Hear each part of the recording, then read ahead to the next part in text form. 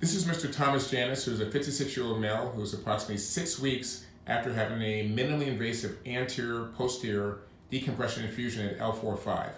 Before the operation, he was having back pain and leg pain. Mr. Janis, how are you feeling today? Feeling real good. Okay. So you're about 6 weeks out from surgery. I just want to see what you can do right now. Can you bend down as if you're squatting down on the floor the way you were just doing before? Perfect. And stand up. I've been doing that a couple times for me. Perfect. That's perfect. That's just fine. Are you having any difficulty at all? Any substantial pain? What are you taking for pain at this point? Extra strength Tylenol. Perfect. And how was the operation? It was great. Okay. If you were going to recommend somebody to have surgery, would you do this operation again? Definitely. Okay. Were you happy with the hospital staff, the physicians, everything, the people that you saw? Yep. Okay.